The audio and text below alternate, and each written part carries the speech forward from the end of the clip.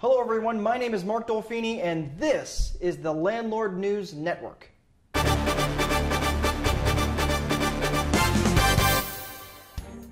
everyone, I'm Mark Dolfini and welcome back to the Landlord News Network. It's beginning to look a lot like crisis. This, according to a recent study, identified a correlation to renters that don't pay their rent on time and landlords who file eviction on them.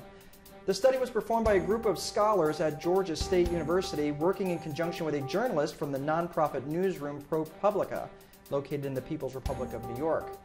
The study was particularly critical of a group of landlords located in the Atlanta area in what they referred to as a policy of serial evictions, where a landlord or property manager is filing repeatedly on the same tenant.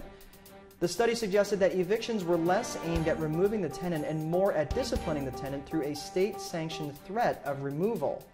So the policy is less aimed at throwing people out and getting people to do what they said that they would do? The report went on to uncover how evictions can hurt tenants, insofar as making it difficult to rent in the future, not being able to live in as high quality of places they were living in, job loss, and even homelessness. When asked, an independent group of landlords responded unanimously with, "Just pay your rent." What bastards. Landlord News Network did its own independent study and found that evictions are, in fact, part of the collections process, and that laws that govern the use of real property actually protect the tenant. There is a system of due process, and how filing for eviction is not as easy as the study made it sound. Filing for eviction is one of the last steps in the collections process. It is very time-consuming. The legal process is always preceded by sending out late notices, making phone calls, sending emails and texts, cursing yourself for buying the stupid rental in the first place, hating your brother-in-law for going to law school and you didn't, and finally self-deprecation and self-loathing. In other news, home pricing growth slows, which combined with lower mortgage rates and an increasing inventories is the trifecta for home buyers going into the spring. Realtor.com reports housing price increases at 4.3% in the month of January versus a 4.6% increase in the prior month. So to be clear on this isn't a decrease in housing prices. This simply means that pricing is still increasing, but at a decreasing rate. Investors shouldn't worry though. In spite of the slower housing price increases, there seems to be plenty of opportunities for motivated buyers to overpay for their investment properties. In other news, it's not uncommon for landlords to often have to deal with noise complaints from neighbors. This case in Scotland was no exception. An 82-year-old Scottish woman was brought to court for continual noise complaints by her neighbors.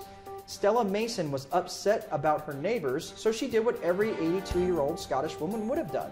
She unleashed utter hell on them, turning to a song popular in the 1920s called The Laughing Policeman, placing large speakers directly against the wall facing her neighbors and blasting the song until as late as 2 o'clock in the morning.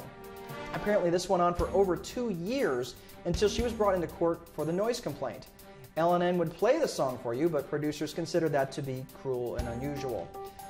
When asked about why she chose to spend the last 2 years taking aim on her neighbors, the 82-year-old woman replied, "What?" Police later reported that Ms. Mason was wearing earplugs to help keep from being disturbed by the racket that she was creating. Ms. Mason was fined by the court a total of $532 and has subsequently moved to Inverness to spread more love, joy, and harmony. Stella Mason was last seen on horseback waving the sword of Scotland. It is expected that children for generations will sing songs around campfires about her.